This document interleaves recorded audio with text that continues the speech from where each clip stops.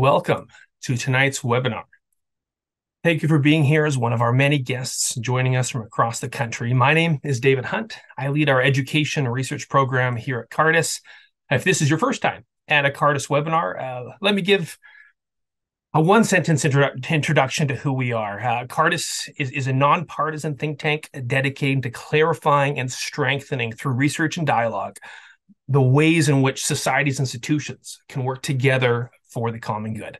And tonight's topic is education fallout, learning loss, collateral damage, and recovery in Canada's schools post-pandemic.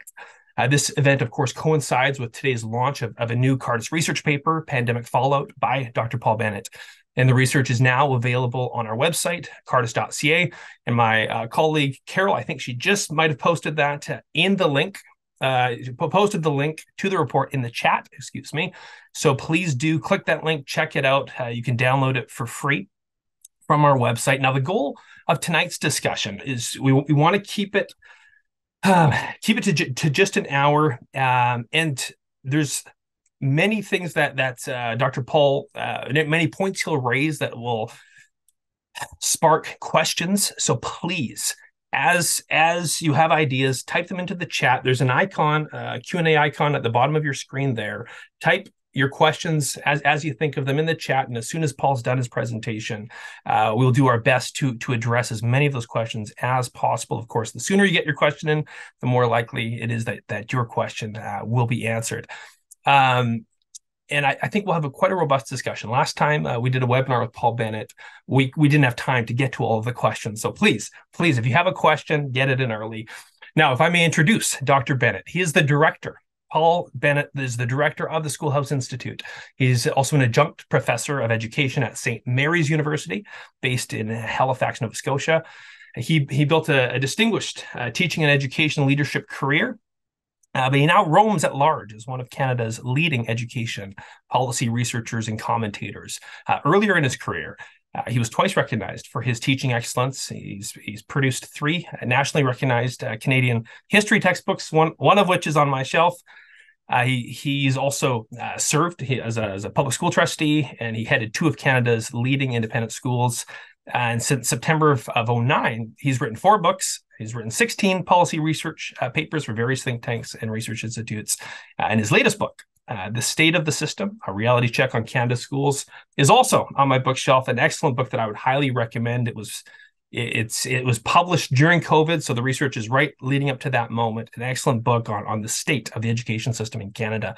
And for the past 6 years, Paul has been the national coordinator for Research Ed in Canada, an excellent organization. And twice in recent years, his blog, Edu Chatter, has been recognized as a top education blog in Canada. So we're in for a treat. Paul will have a lot to give us tonight. But again, get ready with your questions. And with that, I'm going to welcome to our virtual stage, Dr. Paul Bennett.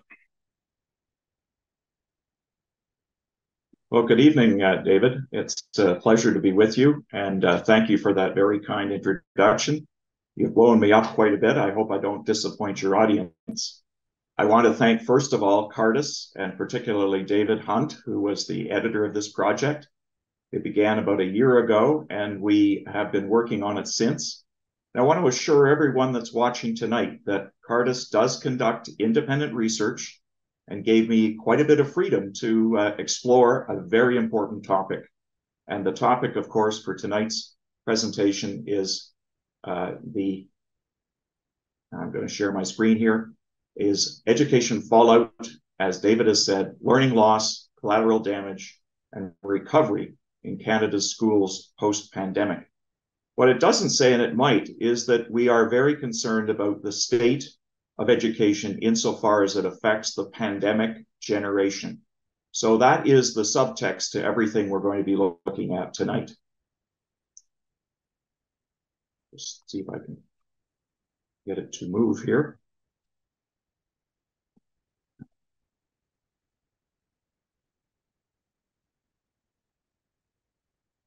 It was, believe it or not, nearly 4 years ago that the first signs of COVID hit us.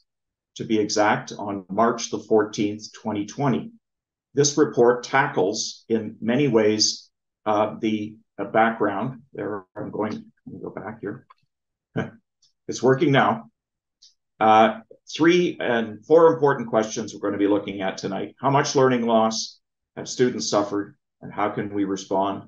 How did the pandemic impact students' social development and mental health? How is the response of schools different across the educational spectrum? And how can we do things better the next time? Those are big questions and ones that I want to spend a little bit of time trying to answer today.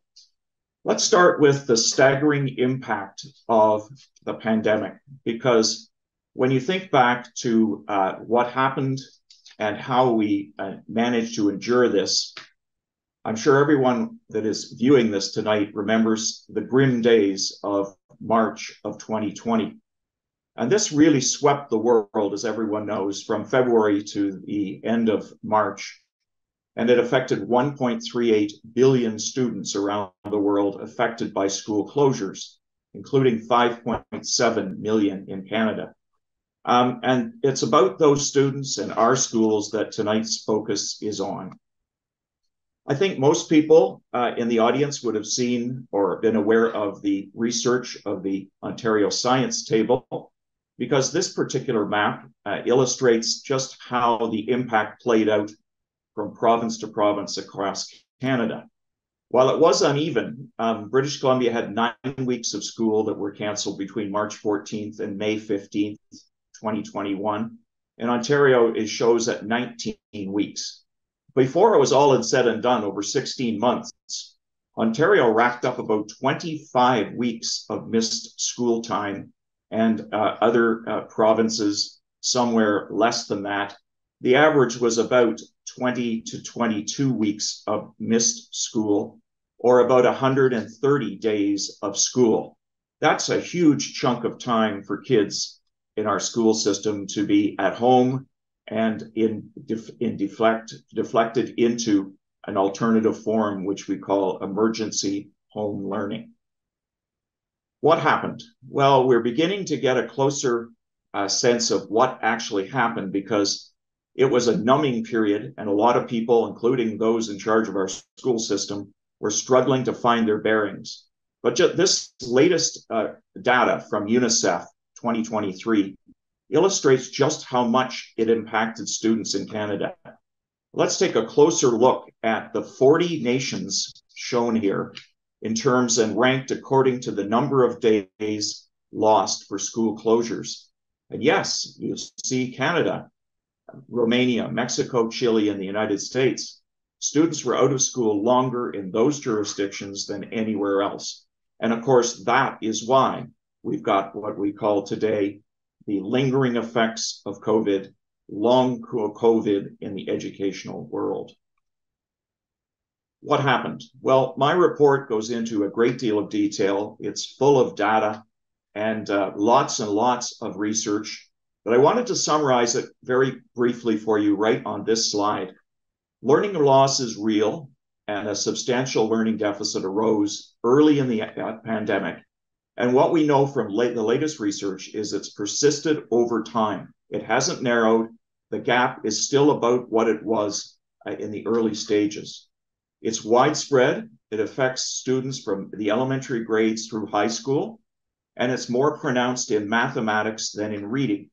We probably can guess that mathematics is more teacher-directed than reading, and that is where the greatest deficits are in mathematics. Children with special needs suffered the most, as did those who were marginalized in our school system. Early on, research indicated that 200,000 Canadian students went missing from school at the height of the first wave of infections.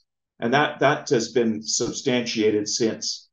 Lower income families were disproportionately affected, increasing the knowledge gap between students from affluent households and those from disadvantaged households. Smaller and more autonomous schools, we believe, and we've documented, fared better and provided more consistent, mostly uninterrupted learning. But I think it's fair to say no one emerged unscathed, and that is students, teachers, families, and schools. Why is this report focusing so much on learning loss? There's a very good reason, and that is because the single most important study conducted in Canada by the Royal Society of Canada, released in August of 2021, really did a good job assessing the psychosocial impacts on children and teens. That was very much the focus of the research team, and it was led by Tracy Vaillancourt of the University of Ottawa. That report essentially laid down a new dictum, which has been followed since then. Schools should be the last to close and the first to open. And that's because of the impact of school closures on students at all grade levels. When you dig deeply into that report, only one study within that report focused on learning loss. And it found that not one jurisdiction in Canada conducted seasonal student assessments to diagnose this all-essential problem.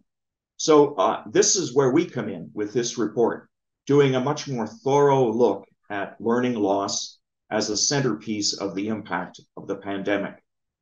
One of the fundamental issues that arises is we just don't have the public data on how students were doing.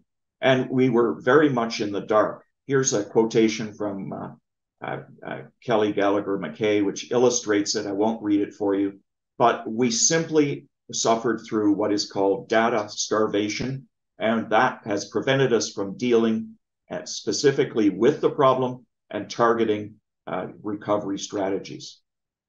So the challenge that we had with this report was trying to piece it all together to actually find from disparate sources and make sure that we were covering everything. Now, school lockdowns upset the lives of 5.7 million Canadian students and their families, as all of you know. Schools acting mostly, as we know, on the basis of public health directives. They struggle to provide a modicum of continuous learning.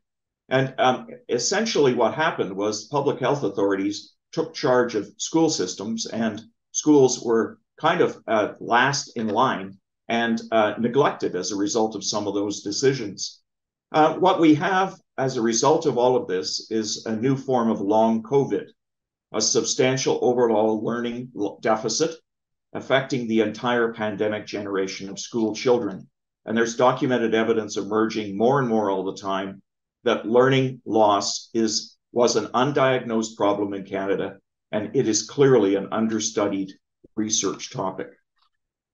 There were costs involved in flying blind. That is, we had produced little aggregate data. We were excluded from most global studies of the pandemic's impact on learning. And provincial education authorities, school district superintendents, and university-based researchers were actually very slow to come to terms with the crisis. Many were focusing on a strategy of building back better, imagining a new world, thinking that school transformation was what was going to happen. And by and large, they minimized the importance of learning loss, and we're beginning to see that that was very costly to us as a school system. One of the things that cost us dearly, I think, was the suspension of assessment of students and the relative lack of data. Since large-scale assessment research was suspended or limited during the pandemic, and by the way, other countries and jurisdictions continued to test and assess students, they were trying to ascertain how bad it was and how enduring the damage might be. But that being the case, we had, for most jurisdictions, suspended all forms of assessment. International, national, and provincial assessments were adversely impacted. Assessment programs did occur, and when they did, there were high levels of non-participation impacting the sampling designs. So without the benefit of any aggregated student data, we are left to piece together the pandemic's impact on student achievement. And that's what this report does. It assembles meticulously all the research that is currently available on the impact on student achievement. Let's take a look at the differences among the various school sectors in the education system. Public school systems are large, mostly, for the most part, inflexible. They proved that again during the pandemic. And for the most part, they were caught completely off guard. And what we've discovered, and most researchers have concluded, is that they were rather ineffective in their pivot to online learning or alternative forms of instruction. Smaller and more autonomous schools definitely perform much better. Enrollment changes occurred during the pandemic as a result of the fallout. There was a near doubling in homeschool population. There was strong growth or sustained growth among independent schools. And there was clearly lost school children, some of whom are now lapsing into chronic absenteeism. While they've re-enrolled, they're not completely engaged in school. What this all means is that the COVID-19 education disruption was not short-lived at all, and students did not bounce back. Parental worries about learning loss and teachers' concerns about widening inequalities, they were voiced regularly, and they appear to have been justified, as the research is beginning to show. We need to conduct further and deeper research into the damage affecting children and teens, and that is what this project sets out to do, and I would encourage others to follow in that path. Now, looking across the education spectrum, from the public school system to private and independent schools to homeschooling and other forms of alternative provision, we can see that the pandemic fell unevenly on students in each of those systems.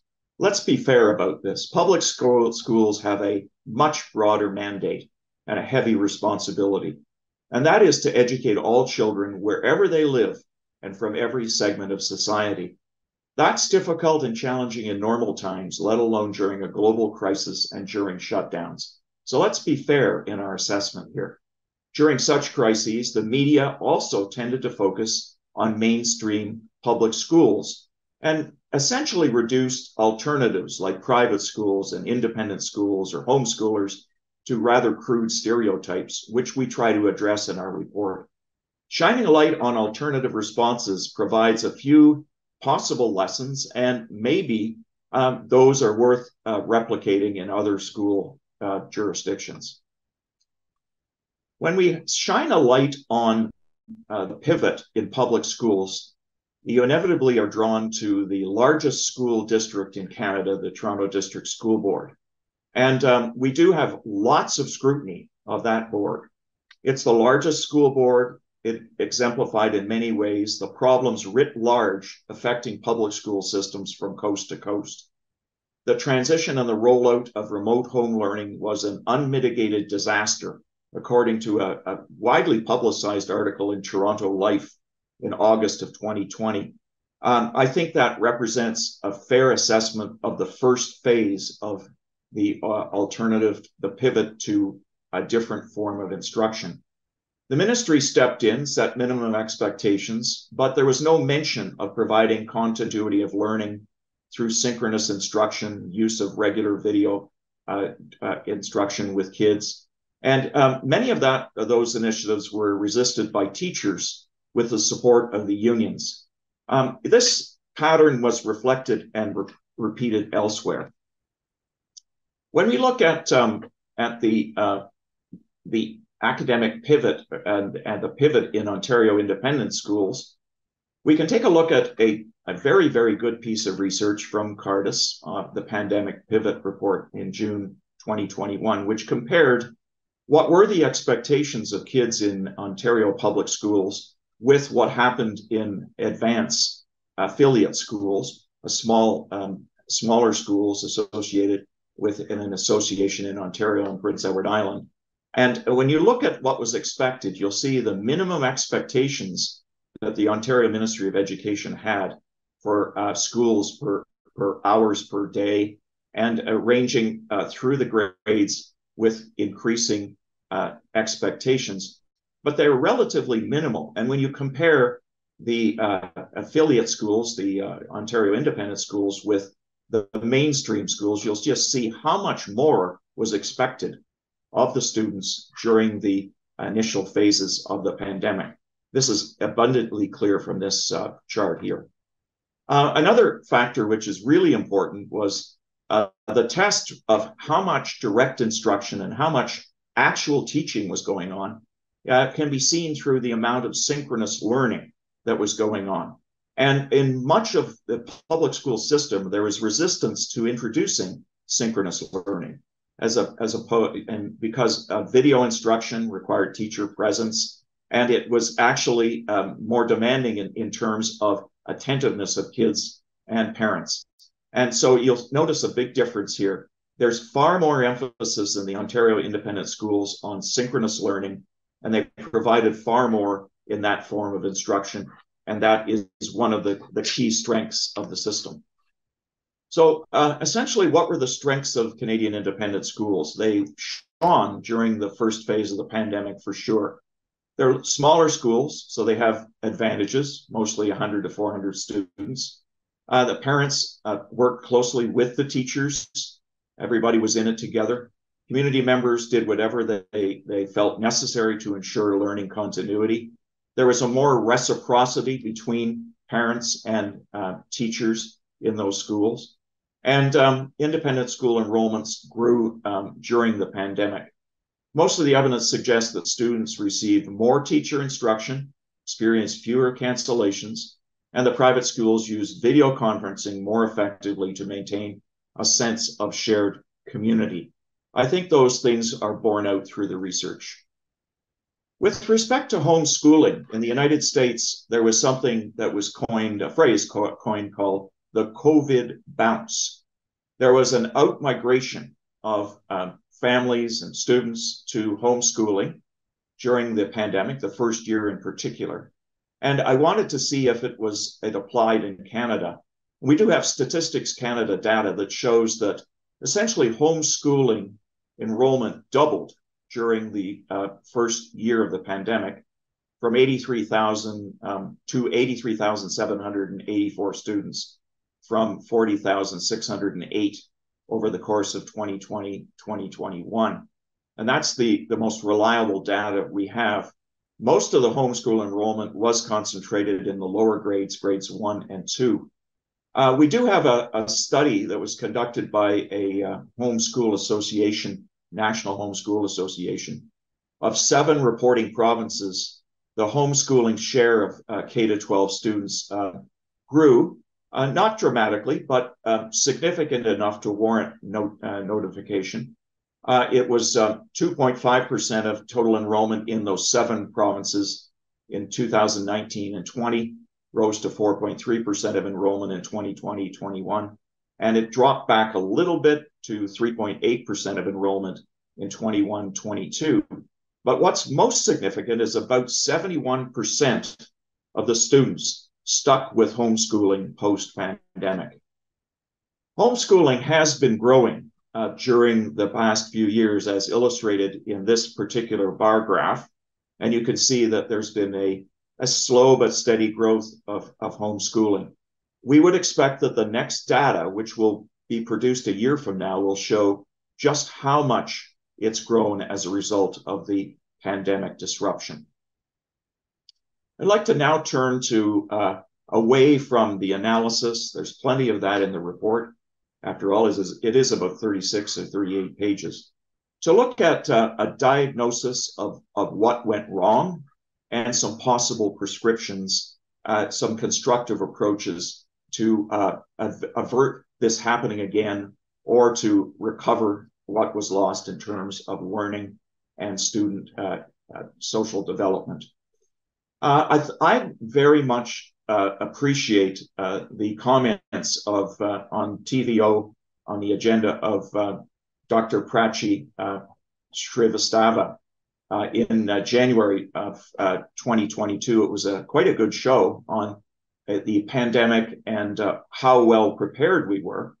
And she made a very telling comment. I'm shocked at the lack of planning, at the lack of forward planning in the face of what is quite predictable outcome. I would say that my report supports entirely that assessment, that we were not prepared, we were caught off guard, and we did little to collect the data we needed to manage, assess, or respond to the impact of the mass school closures. And none of the provinces and territories allocated sufficient funding to prepare for post-pandemic recovery. There were recovery plans across the 13 provinces and territories. But if a close examination of them by authorities, by CBC and others, revealed that they were full of holes. Here's a telling comment in a report out of Wilfrid Laurier University, written by Kelly Gallagher McKay and Sider.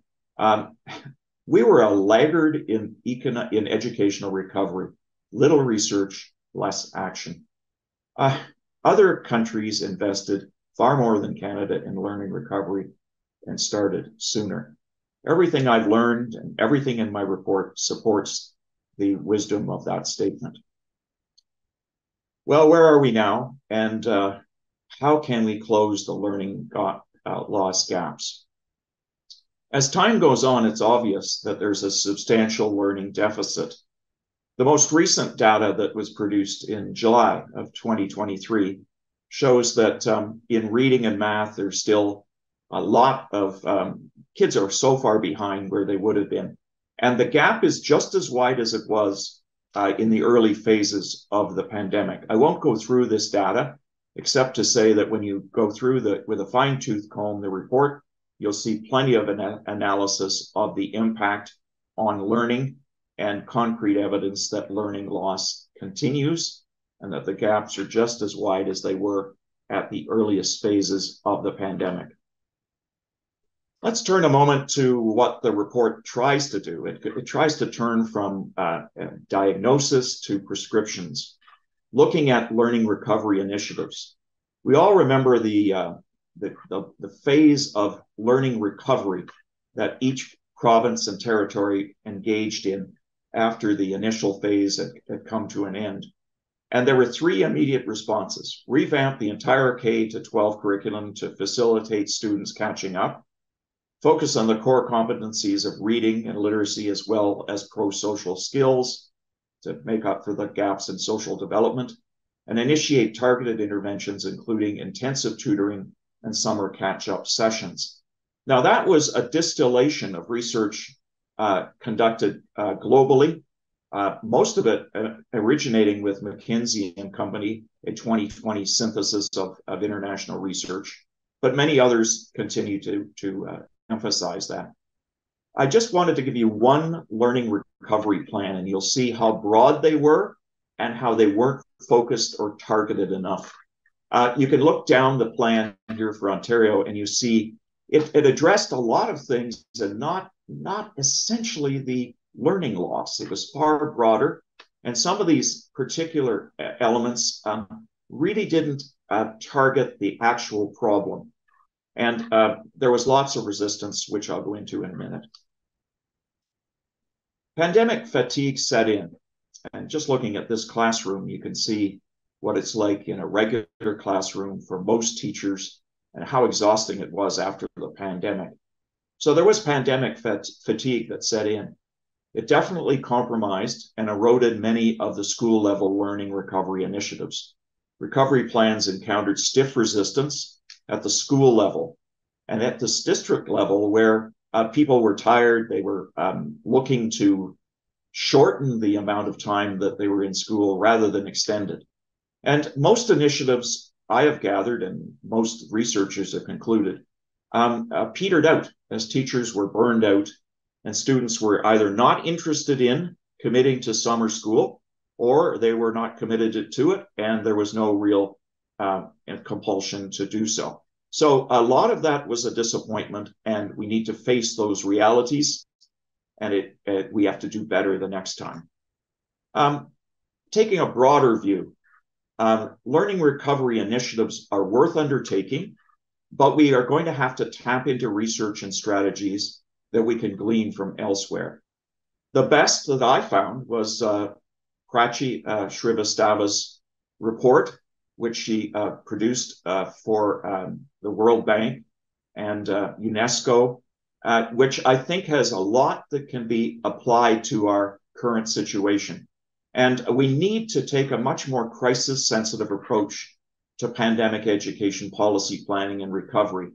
And it needs to have four key considerations: managing a crisis and instituting first responses, planning for interrupted reopening with appropriate measures, sustained crisis-sensitive planning with considerations of assessing risks for the most vulnerable amongst us, and adjusting existing policies and strengthening the policy dialogue. That sounds like a lot of verbiage, but it essentially says we need a plan. It's not enough just to close the schools and assume that everything will be fine and will return to normal. Collective planning exercises with cross-sectoral collaboration and community engagement are essential.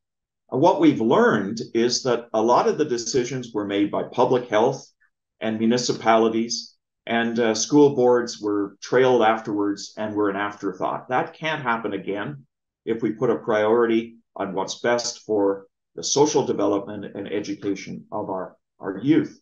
Marginalized groups should be part of this rather than an afterthought as a sustained and important part of pandemic recovery planning exercises.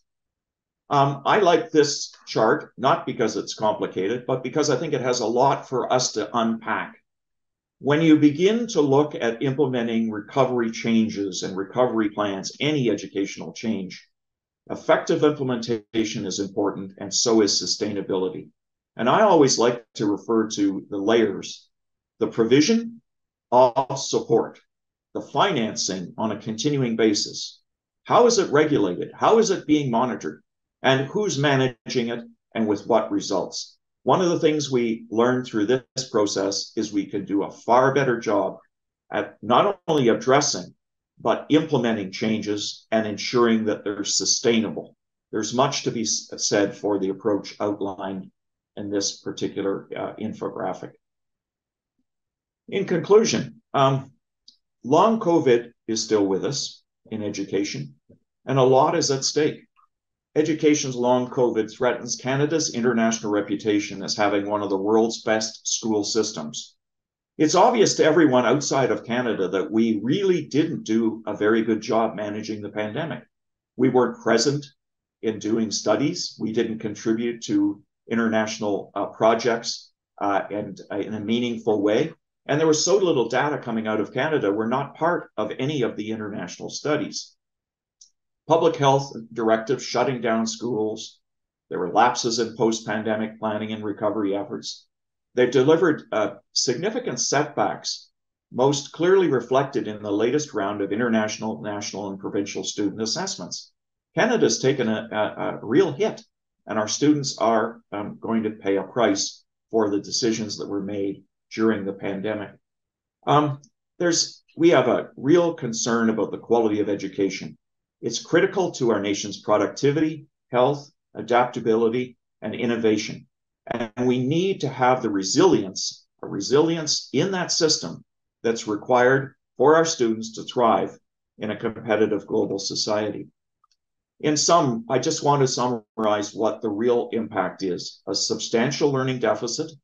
It's going to affect the lives of the current generation of students for years to come, not just their capacity to perform well in the next stage of their education or in the workplace, but their incomes are going to be impacted as a result of some of the effects of this particular catastrophic event. Consistent, reliable, and evidence-based data is needed, critically needed, if we are to effectively respond to the full range of the pandemic's longer-term impacts on children, teachers, and families. I am here tonight asking and recommending a new Canadian education research agenda. That needs to happen. We need to tackle pandemic learning loss and denialism. We need to track student progress, and we need to work harder at getting students back on track. They're all of vital and immediate strategic importance, because we're still, believe it or not, 4 years on, engaged in a recovery mission, and there's no room for complacency. Those are the biggest lessons of the pandemic education fallout, not only for teachers, but educational policymakers, school district leaders, parents, and families. And that is the message I bring to you tonight. And I want to thank you for your attention. These are some of my resources, many, many more in the report. And I'd like to invite you to continue the conversation, not only tonight, but in future with me. I'm very easy to find, and here's how you can connect with me in the days and months ahead. Thank you, Paul. Thank you very much. So if you have questions, please plug your questions into the Q&A icon down below. We'll try our best to get to all of them in the limited time we have left. Now, if I could start the Q&A, Paul. So reflecting on our presentation here, what stands out most to me is the data starvation. Like, there's just so for those of you who haven't downloaded the report yet, the link to the report is in the chat. Carol will put it there. There's 9 pages of references. This is, if I'm not mistaken, the most comprehensive literature review on what research has been conducted on the pandemic in Canada. And yet there's so mining through all of that, there's so many key metrics that we don't have. So for example, in the United States, pre-COVID, just before COVID, absenteeism, chronic absenteeism, sat around about 15%. And that was stable for a number of years in a row, roughly 15%. It's different in different states, different jurisdictions, but it's pretty steady. Okay, that now has doubled to 30% chronic absenteeism. And in places like Arizona, Washington, D.C., New Mexico, Arkansas, you're now at just shy of 50%. So half of students are regularly not showing up for class. That's the American data. Now, if we look at, of course, homeschooling, as you pointed out, what's happened in Canada is very much mirrored in the States. The spike that you saw, so the double homeschool enrollment that happened in the U.S., that happened here. And then the retention of about 70%. Again, you see that in the States, you see that here. So in terms of absenteeism, I guess my simplest question is, where is that data? Does that data exist for Canada? And then secondly, do you think it would mirror what's happening in the States? And if that data doesn't exist, because I assume that's what your answer is going to be, because I haven't been able to find it, why? Why don't we have that data here in Canada? You just asked the question that torments every serious education researcher in Canada. Why is it that we do not have the metrics we need to do a thorough and effective and comprehensive job of analyzing something? That example you gave is perfect. For example, student absenteeism. We do not have baseline data within provinces, let alone across the country. The US study that you just referred to, they had baseline data for most of the states in the union before the pandemic, so they can actually track the impact of the pandemic. We don't have that. What we have is, and I know because I've done individual soundings and studies in New Brunswick, Ontario, and other provinces, and what we have is fragmentary results over certain limited periods of time where we know there were blips in absenteeism. But we don't have a whole lot of data. Now, there's all kinds of other areas. School violence is a bit of an exception because we're starting to get more data now as a result of the threats and the safe school initiatives of the teachers' unions. They've been very effective in getting more data out there on school violence and the effects on kids. So there's data there, and there's increasingly comprehensive data. But again, we don't have a national education department. We don't really have any substantial coordination of any of the data.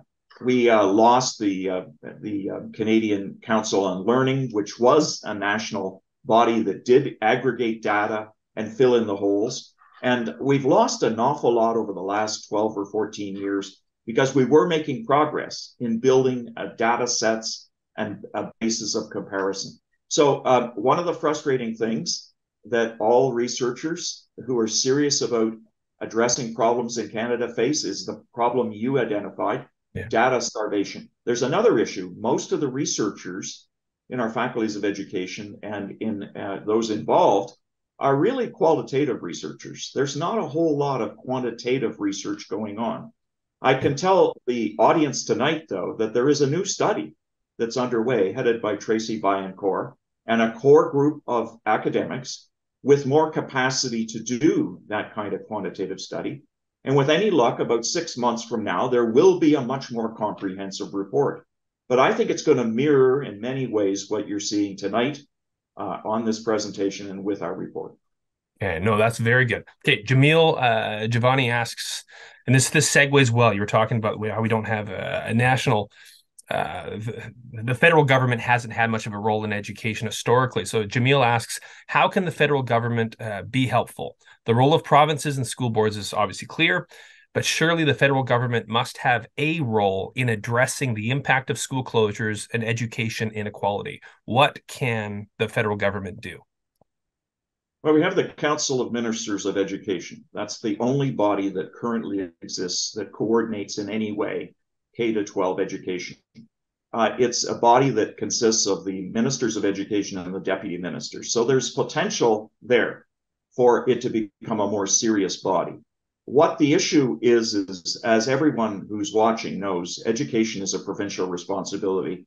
Yeah. And there are a lot of structuralists that say that the federal government shouldn't be involved. Now, however, the federal government is involved in health, establishing minimum standards, the Canada Health Act. So you could argue that in a crisis, there have to be standards. There has to be some clarity around what's expected, and beyond a certain point when the children of the nation are actually being harmed. So I think there's more support now for this. I'm a big supporter for a national research institute that would conduct the research and would shine light on this problem. There are a lot of us who would be very pleased to join a national research institute so that we could do pan-Canadian assessments and we'd have the best and the brightest people put to work to improve our education system. Yes, absolutely. No, thank you for that response. Okay, Dr. Jim Christopher asks two questions, but the first one I think you can answer very quickly, so I'll sneak in both. Research here in British Columbia, where I am based, shows that First Nations and students with special needs showed the lowest graduation rates in June of 2020. What they didn't show was that these results were consistent with past performance. So did COVID just reinforce disparities? COVID worsened and deepened the disparities that existed. Yeah. There are very, very few exceptions to that general statement. And I think that's a subtext to the entire report. Yeah. What the report shows is that everyone suffered losses in learning, but more so among those that had a disadvantage to begin with. So that's the answer, I think, to that specific question. Okay, and then another direction, the nation's report card in the States showed a performance drop at all grade levels in literacy and numeracy, with the greatest differential in students who were already low performing. So were these typical results, and what were the results in Canada? What I found is our results track very closely with most of the American results, and that's of course how you can do research in Canada. I think it's rather sad that we have to go and take U.S. examples. For example, the Northwest Education Association in the West Coast there is solely responsible for generating all the data on learning loss. It's all their forecasts, it's their analysis, and we've been kind of living off their forecasts and essentially taking their general conclusions and hypotheses and trying to see whether they apply in the Canadian context. And for the most part, they do. And I think there's some value in that, but we shouldn't be just replicating research that's being done in the United States. Yeah, no, fair point. Paige McPherson asks, Paul, this is an excellent contribution. Thank you. Thank you, Paige, for that. Your important work on missed classroom time predates the pandemic. Among other things, it seems to me kids need to be in class more to get back on track. What can we do to achieve this? Summer school, strictly enforced virtual learning on inclement weather days? Anything else? And is this likely to be embraced? I'm less optimistic about that than I once was, because I think we've been through a torrent of change, and a lot of us are still suffering if we're honest, we're suffering from the pandemic fatigue ourselves. And just to get the clarity on what the problems are and to address them. Now, learning loss is compounded by all kinds of other things. And I think what Paige is getting at is kids are out of school for all kinds of other reasons. There's disruptions, there's violence, there are closures for inclement weather. And what we've got is a school system that's essentially interrupted constantly. and classrooms that have low levels of disruption virtually all the time. In fact, the OECD estimated that the average class in Canada has about 10 minutes to 15 minutes between each disruption.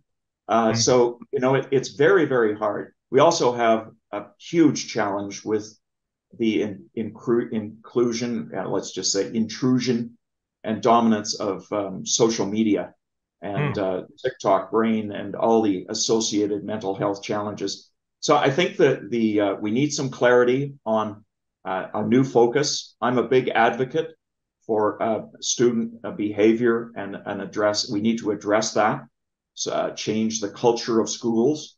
I think there's a lot to be said for addressing the overall culture of schools and doing so, addressing a lot of these interconnected problems.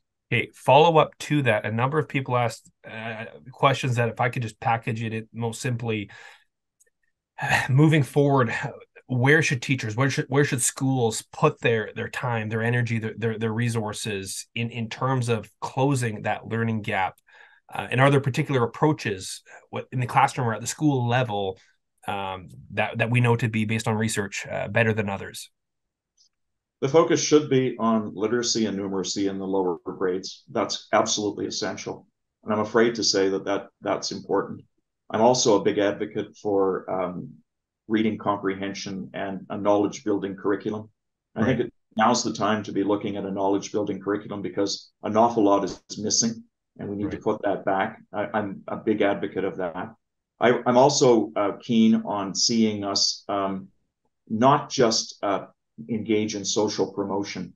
And I think we need to face squarely that these kids need more regular ongoing support to bring them up to the levels that are going to situate them and position them so they can do well in university and college or better than expected. Okay, so on the note of college, students who, of course, experienced the pandemic and are now in higher education, we can't turn back the clock on them. So what measures would you recommend at the post-secondary level for instructors of those students? Well, I'm afraid they should be trying to provide them with the kind of structure and the kind of challenges that they may not have had. At some point, they're going to have to challenge them. So I think I'd like to see more exams. I'd like to see more rigor in the assessments. And I'd like to see this generation be challenged before they leave school and find that the workplace isn't quite as friendly or as forgiving as maybe the school system was. So I think there's issues there. And universities, I think, should be stepping up and making sure that they close the gap and ensure that there is more rigor in the program. Okay, that's fair. There's so many good questions here, and we are running out of time. Okay, let's take this one's a bit of a twist. Was there any consideration given to the positive impact of COVID on those students who benefited from being away from school settings? So say ASD students or students with social anxieties. What are your thoughts on that, Paul? Some students did benefit, and they're a minority, but a significant minority. Some students have always found school very, very difficult. And ironically, some of these alternatives they found more to their liking. That's why you get, learning pods continuing in some situations. That's why some kids did better. One of the ironies is that many kids did better in reading. Their reading scores did not suffer as much, particularly in secondary schools where their parents expect them to read more challenging books, and they were asked to read things that ordinarily they wouldn't be asked to in school because they weren't bound by grade level readers and so on. And the irony is that some of the more able students actually did better in their reading and in their academic achievement at the higher levels. But again, there are great variations. The vast majority of students suffered. But there were these discontinuities when you look carefully at the results. Okay, Kent Dijkstra asks about resistance to pandemic recovery plans. So you mentioned there was resistance. Can you elaborate on that? Who resisted these plans, and for what reasons? Well, there's a progressive consensus within elementary education, and that is there's a real focus on progressive ideas of collaboration and cooperation.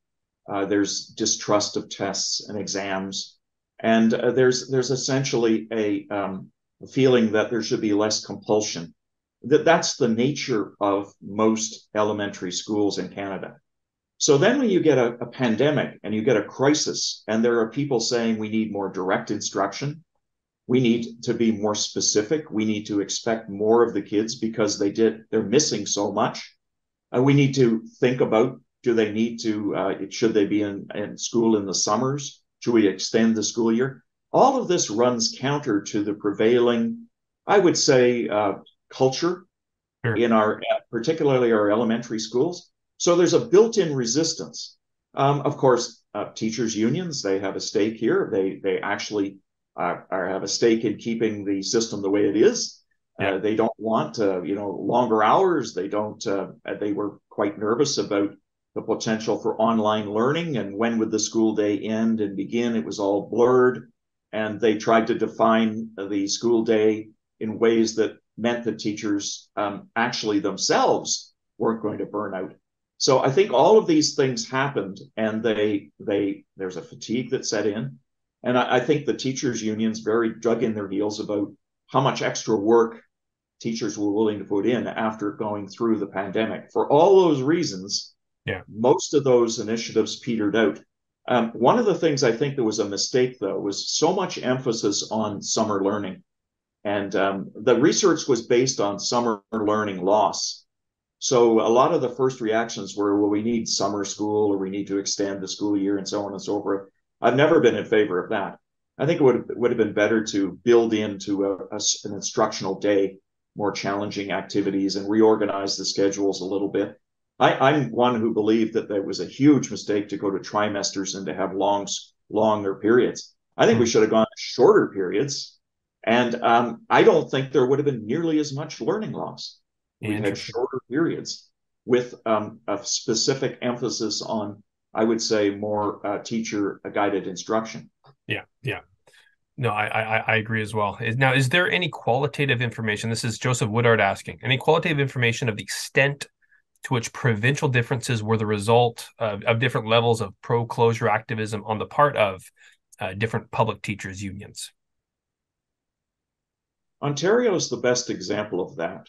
There was a virtual labor war underway with the Ford government during the first phase of the pandemic. Was bad blood. There was, if you recall, there was all kinds of antagonism over whether there would be online learning courses, whether they were going to be in the high schools, whether they were going to be. So the whole atmosphere was poisoned.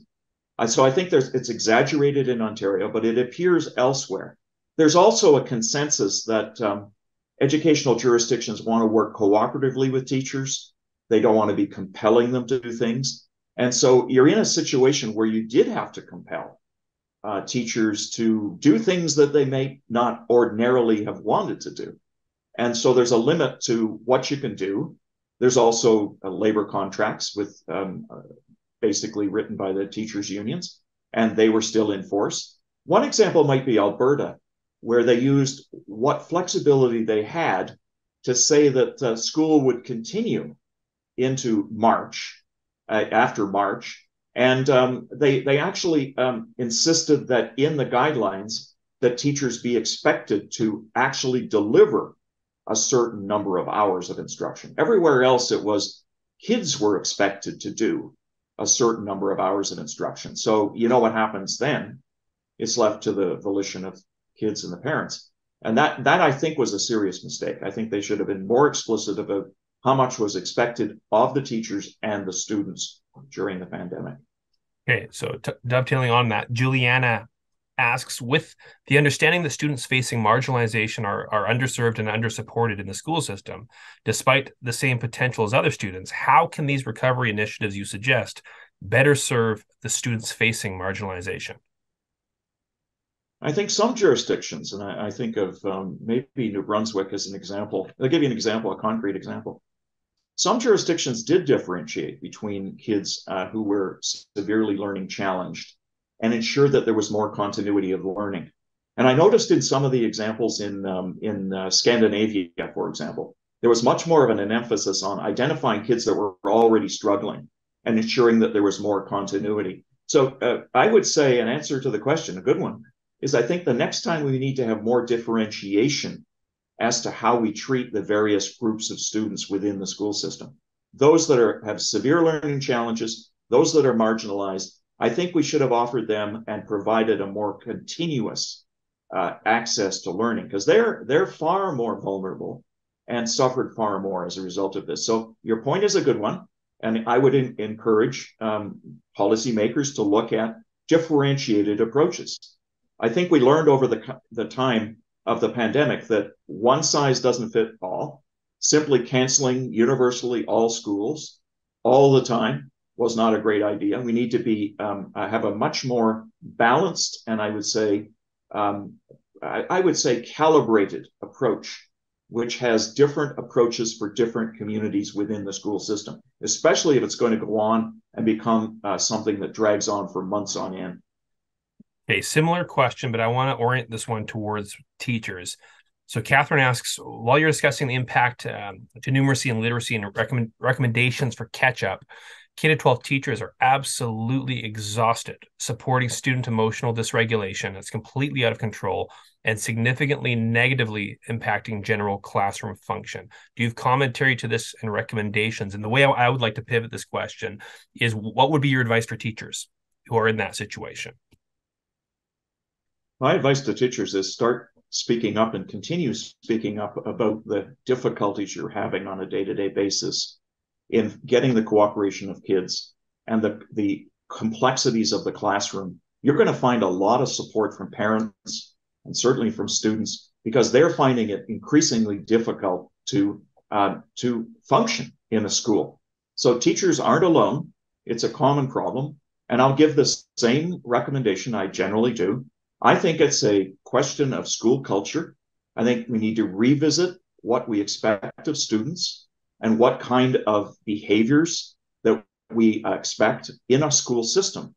We need to reassess what we're doing and take a look at have it more purposeful, focused classrooms that support teachers. And I think ultimately it's going to be without cell phones, because I think that's clearly an issue that's arising everywhere. It's a distraction, and we need to establish more habits of attention in the class. Teachers will be much healthier, much happier if they have a much more cooperative and engaged student population. It's mutual respect we want, but it won't come without a change in school culture.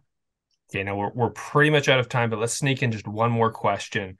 What is your opinion on alternative education programs such as learning pods or homeschool cooperatives, as well as other options that are beginning to pop up as a result of dwindling confidence in a provincial education system or the facade of choice in education the way it currently is represented? I'm going to surprise you a little bit. Most of your viewers would know that I'm a big supporter of public education, a graduate of public schools myself. I believe the foundation of the school system is important in having a quality public education system, and that's been my fight. Having said that, I've always been in favor of alternatives within public education, expanding the range of options, making more of these options available. I think it would be a shame if we had an atomized school system with hundreds of these little learning pods. There'd be teachers teaching groups of 5 to 10, which is the learning pod model. I hope it doesn't come to that. I think it's a bit of a statement on how underserved certain groups of kids are, and they're the gifted, the intellectually challenged, the marginalized, not being served as well as they could. So you'll find me always arguing for more choice within the framework of public education. We'll let 1,000 flowers bloom. I love that. Good way to tie this off.